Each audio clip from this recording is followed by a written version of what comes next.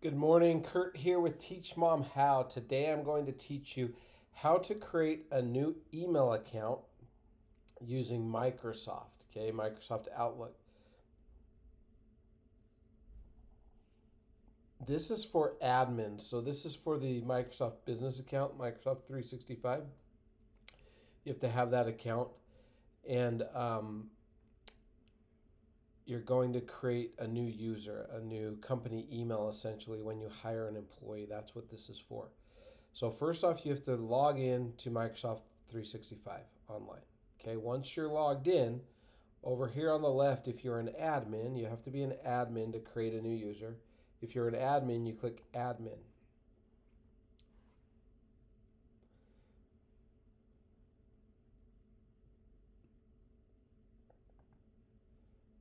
Okay, then you'll see your users. You can organize them into teams, but for right now, we're just going to click add a new user and put the new user's information into here.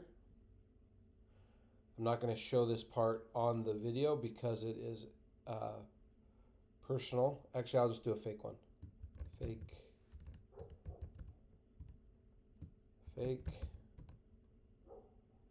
Username is fake at homepros.solar. You can create the password you want,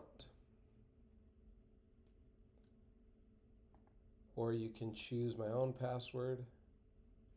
We'll call the password fake 1234 exclamation point. Oh, can't continue in username. Okay. Test 1234 exclamation point. Click next.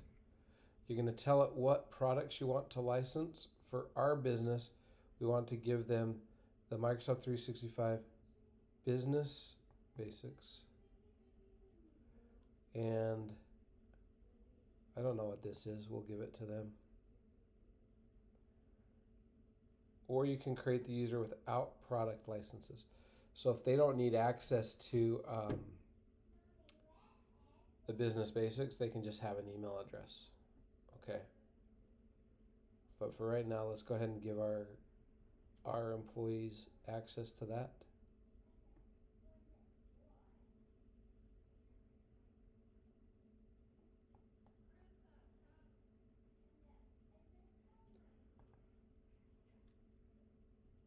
They're just a user.